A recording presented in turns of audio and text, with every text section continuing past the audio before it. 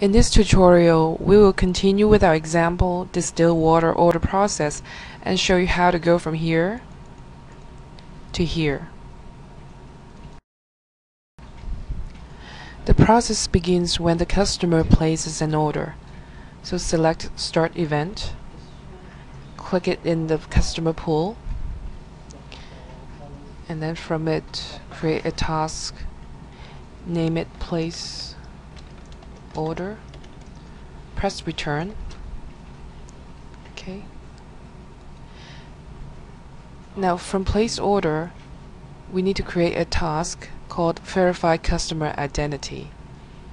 So select Place Order, and then select the icon here, and then drag it over and click it in the Customer Service Assistant, because this will be done by the Customer Service Assistant.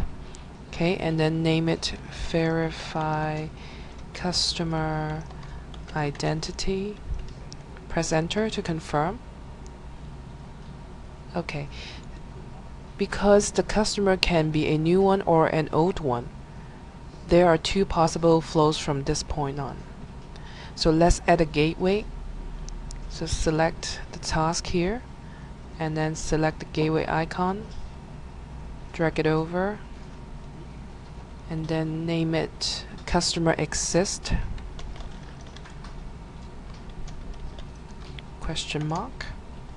Because it's a condition to check.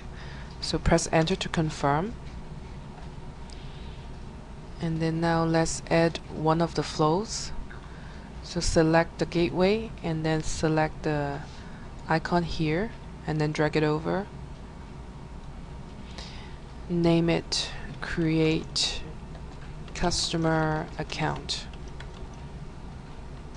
Okay, so this flow is for the customer who is a new one, because we don't have a customer record. The Customer Service Assistant needs to create a new account. So to name the flow, we type in no, because this condition is not satisfied.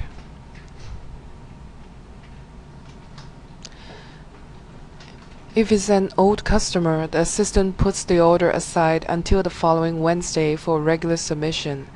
So we need to add another path. So select the gateway, create an intermediate event, and then name it On Next Wednesday. Press Enter to confirm. Okay. And since this is a time-related event, we need to specify it. So right-click on it, select Trigger, and then Timer Trigger. Okay. Now for this flow here, we're gonna name it Yes, because the answer to this question is yes. That is when the customer record is available. Now from the intermediate event here, we want to create the next task. So select this icon here, drag it over, and then enter forward order. Press Enter to confirm. Okay. Now let's not forget the other path up here. After the assistant creates a new account for the new customer, then it needs to go back to the intermediate event here and wait for the same time to submit the order. So let's add a connector here, select the task here, and click this icon here and connect here. Okay. Now after forwarding the order, we need to create a task called Arrange Delivery for the manager. So select Forward Order here, and then click it in the manager lane. Okay, and name it Arrange Delivery. Press Enter. Now after you created this task, maybe you're thinking that actually it needs to be a sub-process because we need to define some more details for this particular part. We can do that by selecting it and then right click on it, choose convert to sub-process. Now arrange the delivery is a sub-process. Now click the plus sign here to go into a new business process diagram to define it. In defining the sub-process, we will need to show the related pull and links. By showing, it means we're not creating new ones, but reusing what we already drew. So right-click on the background of the diagram, select Add pulls or links from parent diagram. In the dialog box here, expand the list here, and further expand here, and then select Manager. Click OK. Now just resize the pull here. Okay. Notice there's a dog ears here, and it is an indication that this is only a reused copy from the parent diagram. Okay, so let's define the subprocess in the lane here. Select Start Event and click it in the Manager lane, and then from it create the next task. Name it Assign Workers.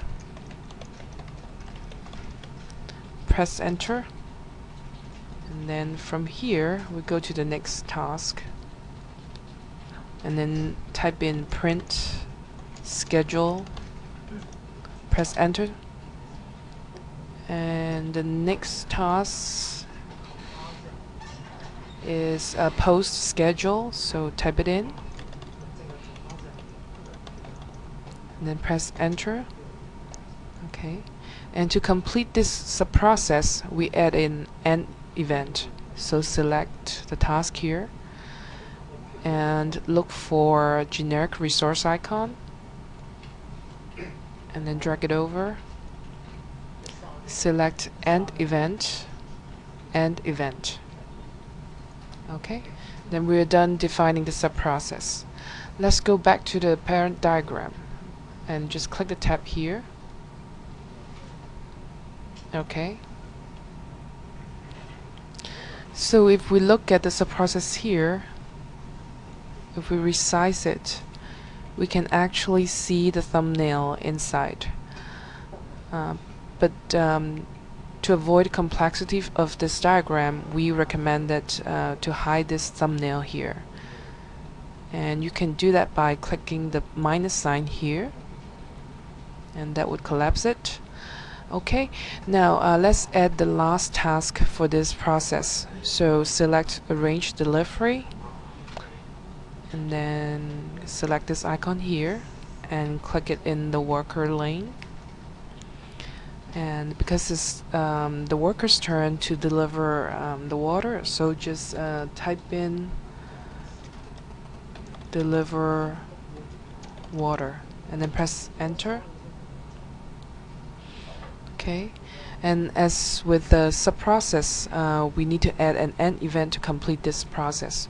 So select the task here and then select the generic resource icon, drag it over, and then select end event and then end event again, and then we're done with this process.